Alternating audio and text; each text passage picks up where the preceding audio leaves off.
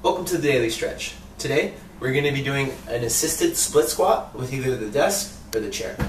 As we do this, we'll go ahead and stand up, give ourselves some space. And for the stance, we want to go ahead, we're going to take a little bit of like a wide staggered stance here, and I want to be on the ball of my foot almost like I'm going to go take off in a run. Keeping my torso upright, I'm going to let my knee drop straight down to the floor, and I'm going to push through my opposite leg myself up.